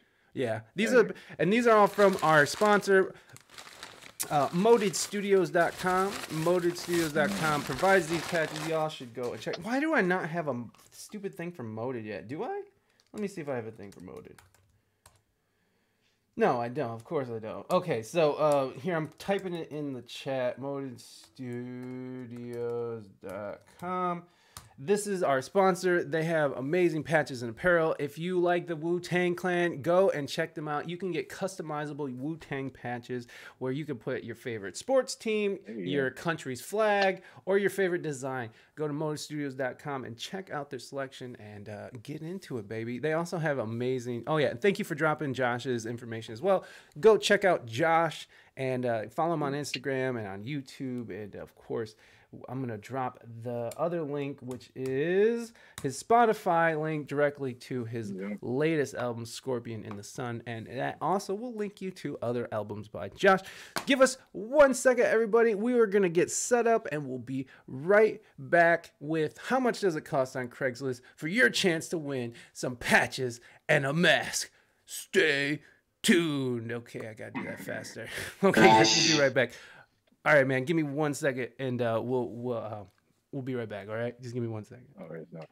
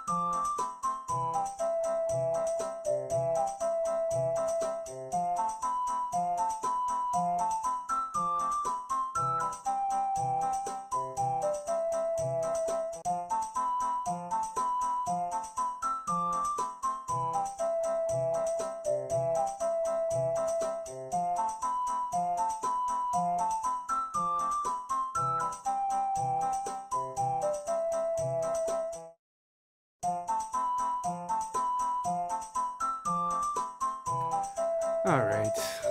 I just am terrible at doing things sometimes. All right, guys, we're going to come back. I wish we could play the Spanish Flea, but I cannot do that anymore because we kept on getting too many DCMAs. So I'm looking for the stupid... Oh, here we go. So we'll just do this. All right, guys. We are coming back with How Much Does It Cost on Craigslist? The only game in America where you get to bet on other people's garbage that they don't want anymore, and then we're gonna sort of bet on that and see who's closest. So there's the whole intro to the game. Wow. Great. Awesome. That was terrible. All right. So the name of the game is How Much Does It Cost on Craigslist, and it's brought to you by modedstudios.com. Go to modedstudios.com and check out their amazing selection of patches and apparel, fully embroidered, made here in America, and it ships everywhere in the world. All right. So it's kind of like The Price is Right, but you get to you can go over in price. So it's whoever is closest to the actual price at the end of the day, and once you say or write in chat your bet, that's it. No more. All bets are off. You get one shot, so you don't get to change your bet. So you can't just be like seeing what everybody else is betting and being like, oh, okay, well, no, I'm gonna bet something. No, it's not like that. We ain't doing it like that. Oh, and I forgot to add the ticker, our Cash App ticker. I'm up $1.78, everybody. Just so if you guys were just needing to know, up 169, feeling fine. Hey, to the moon. To the moon. Did you buy in, Josh? You know what? I actually spent $1 on some Doge. Why not? That was like 50 shares. Right. That's okay. Well, we're into it now. All right. Did you happen to see the price when I was clicking through, or? No, I didn't. Okay, good. All right, so I was clicking through on accident, and he might have seen some stuff, but it's okay. It's all right. That's all good. All right, guys. So you guys know the rules. We're getting into this. We're doing cash out now. You think so, Wooby? I don't think so. I think I'm gonna hold. I'm on that Reddit thread real hard. So they're saying hold. So I'm gonna listen to them. Wooby, a scene of beauty. Thank you. Okay, here we go. 11.2 foot by 5 foot Chinese cross stitch art. Sorry, everybody overseas. We are a feet people here in America. For sale is a large Chinese cross stitch art scene of instrument, chess, calligraphy, and painting. These are portraits of main female characters of the novel Dream of the Red Chamber, as they are known as the 12 beauties of Jingling and 8 maids. This art is a scene of beauties having a party in which some playing instruments, some playing chess, some reading calligraphy, and paintings. These 4 elements which are shown. Okay, I'm not going to read this whole stupid thing.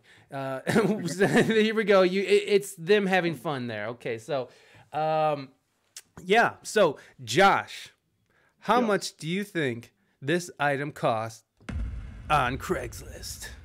Let me see. Going by the dimensions and that beautiful description that you read, that I stammered through. I'm gonna say. I want to say $70. 70 US dollars from Josh. Okay, everybody, you know what to do. Drop your bids in the chat if you want to play for your chance to win a WSEG mask, a Wallaby shoe, and or a Mike Berg Pornhub patch. I'm getting low, everybody, okay? On the patches. I'm still waiting for our sponsor to send another shipment, so please do. That's a whopper. That's right. All right. You guys got until the end of this song right here, so drop your bids. Go ahead. Drop them. Drop them. Drop them. Drop them. Drop them. Drop them. Drop them. Drop them. Drop them. Drop them. Drop them. Drop them. Drop them. Drop them. Poor Sonic, you heard it here first. Is that it? Is that all you guys want to do? Just the 3 people want to play? All right, you guys got it. We're moving forward then. All right, so here we go. So let's see how much this all costs, and of course we need our drum roll, which is drum. Here we go. Actual retail price on Craigslist. What the? $20,000. Whoa! Wooby, you won again, my friend. You've won again. What did he say? He said 480. Oh my God. Wooby, you won again, my friend. Holy You won shit. again. Yeah, well, you know what? It's a stitch, right? Like, isn't that what it is? Right. It's all handmade. Damn. Right near it. Yeah, very close. Very close, Wooby. Very close. Maybe you meant 480 pounds, which in US dollars is $20,000. So you were right from the beginning. Interesting. There you go. Got it, yeah. All right, let's go on to the next one. It's a stick up is what it is. All right. I don't know what that means. Sometimes your jokes just go right over my head, Wooby. Right over my head. I don't even know what's going on here. All right, metal sculpture. Now let's all gaze at this work of art here, which I'm not going to say it's not a work of art. Large metal artwork made of Corten steel, shaped and riveted. The artist has a permanent work similar to this installed at University of West Florida. So this is out of Florida, everybody. Intended to be bolted into a concrete base outdoors. I have had it in storage for several years and would like to find a new owner and yard for it. I have more steel artwork, but this is the largest. Okay, so there you go. There's the description. And so, Josh, how much does this item cost on Craigslist? Man, I am gonna say, shoot. I'm gonna say 17,000. Just going off the last one.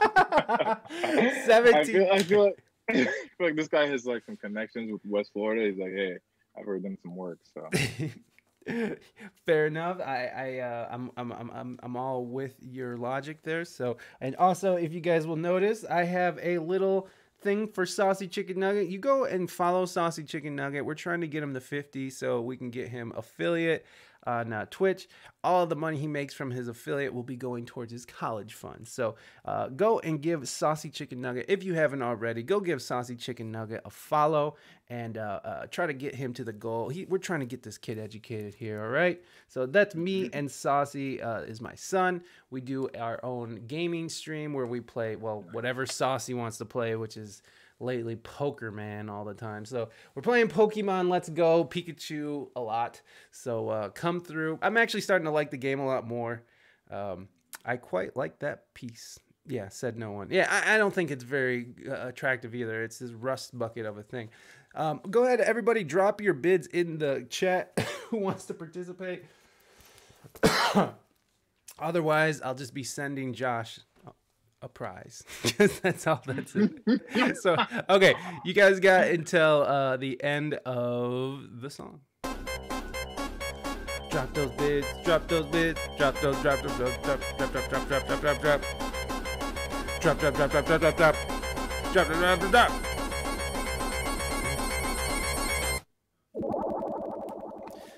That is right. Sonic has perished. He has drowned. So you know what that means. It is time to... Okay, so we're doing... Okay, your favorite today. Hi, your favorite today. Nice to see you. I like your... Why has everybody got those like weird badges now? Is that something new? I don't know what that is. What are those badges? It's a predicted badge. Oh, you get a badge for predictions. Oh, okay, cool. Hi. Hola, ¿cómo está? Bien, ¿y tú? Okay, let's read through some of these. Reina, $17K for Josh. $800 for Reina Mystique. Wooby1 said $11,534. Your favorite tonight said $5,000 and an hola. All right. Well, if that's all who's playing, then that's all who's playing today. Let's go ahead and get our drum roll here. Actually, you know what? Let's do this first. I just feel like we haven't had one. Thank you. Thank you, Nature Boy. I appreciate it. And then let's do this now. All right. Drum roll, please.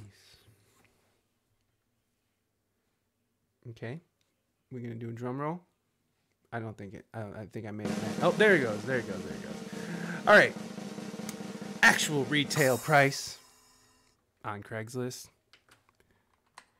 $3,000. Okay, so who won that? Your favorite today. Your favorite. No, wait. Yeah, totally your favorite today. Okay, your favorite today. You know the rules. You can pick the one that you want. Oh my God! Look what I did. Come on, Mike. All right. You can. Oh, thank you, Wooby, for that. Oh no, I'm sorry. Your favorite today. Thank you for that, Woo. I appreciate it. So go ahead and let me know what you want. You have the choice between the mask, the Pornhub Mike Berg patch, or you want the guest to win? Okay, or the Wilby shoes. So then on this game, we give the option if they don't want the patch, because sometimes some people win like all the time. So sometimes they'll pass. So like they can. So they have chosen to give the gift to you, or to the prize to you, Josh. So again, you have a choice between WSEG, Mike Berg porn, Pornhub patch, which was just another. You get my own personal porn. Yeah, I could send you something really personal if you want, Josh. So you got this. So you don't have to make a decision right now, but you can just email me or shoot me a text or whatever of your address and what you want, and I will send that out. Oh, thank you for those grundies. I appreciate it. I always love it when men throw panties in my chat. I always do. I do. Thank you for those claps, mighty. I sincerely appreciate it. You guys have been awesome. Let's go back to our guest and send him off with a proper goodbye. So give us 1 second while we get tuned back in here. And I'm not going anywhere. I'm still here. I'm still here with you guys. No worries.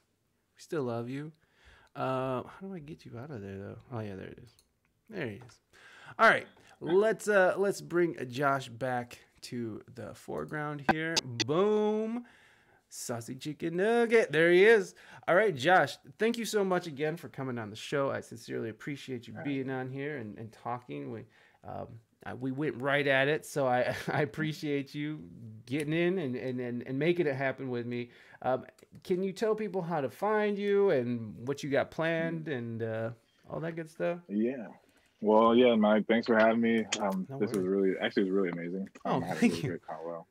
Didn't know, actually, I never know what conversations we're gonna have with people, but I know glad we got to like reach certain corners that might not reach in like regular day-to-day conversations. But yeah, thank you. Y'all can find me on Instagram at JoshKnightMusic, Twitter at JoshKnightMusic. I'm on Spotify. I'm on all the DSPs. You can just search JoshKnightMusic. And then, like I said, the last work I just did is Scorpion in the Sun Road to Kemet. That's everywhere. If anybody's on Clubhouse, you could probably search me there. JoshKnightMusic. We can chat it up about whatever, just let me know. And I'm trying to think if there's anything else. Oh yeah, Clubhouse. I was like, what did he say? Clubhouse. Yeah, Clubhouse. Reina's into it. Great interview, Josh. Keep on nursing. Awesome. Thank you all. And I'll just be working on some singles here and there throughout the year. And I do have a couple of projects or one major project in mind, and I'm gonna keep it to myself for now because I want to I want to manifest it. So yeah, I'm gonna keep working on that, but I may or may not drop a couple projects this year, but definitely gonna work on singles and be putting out music. Hell yeah, I'm with it, man. Well, John, I appreciate it. Who are we raiding, everybody? Someone tell me who to raid. Josh, I hope you don't mind if you raid with us. We the Endy Brothers are on. Let's raid them. So Endy Brothers are our next guest. They are very nice young men who are doing their thing. 109 should have took my advice. Whatever. You know what? I was up 250. Now I'm up 61 cents. I'm still up. Wooby. I'm still up. We're still going. I'm still in the game. Hold, baby, hold. Okay, guys. Hold the line, baby. Hold the line. Is that their link right now? No, that's not their link. Who's that? Are you telling me to raid them? Is that who you want me to raid? Because I'm definitely raiding the NDs. That is for sure. All right, let's do this. Let's get out of here. I have to pee. I'm sure Josh probably has the things to do in his life. All right, we're starting the raid. We're gonna be Wolf of Wall Street. You are not. You know what, Wooby? At least I Hey, threw. we're not fucking leaving.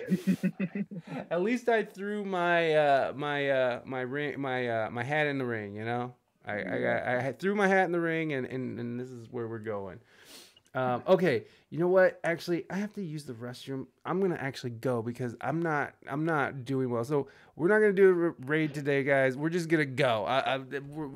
All right, guys. Josh, thank you so much. I appreciate you being here, and I will see you guys Friday with the ND brothers. I was calling them the NB brothers, which is a very different term. That is not applicable to these fine fellas. So, all right, guys, we will see you next time on Friday at 3 p.m. Eastern Standard Time. And remember, Cypher Deluxe is coming. So if you have those bars, stop through.